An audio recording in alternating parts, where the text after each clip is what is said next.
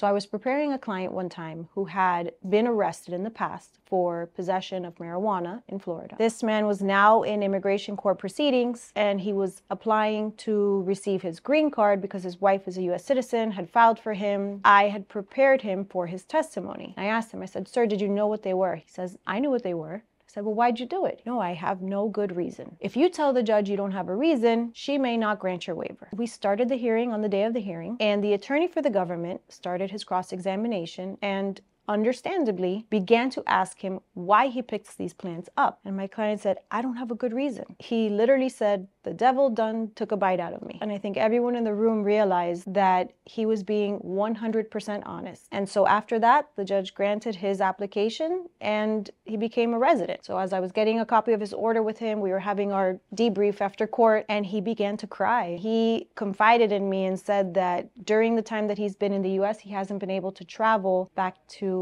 his home country, and that he had a son who had passed away, and he knew that now he could travel and go visit his son's grave. I'm glad that he confided and he trusted me in the process, so I feel, humbled by his trust that he put in me, and I'm proud of the work that we did.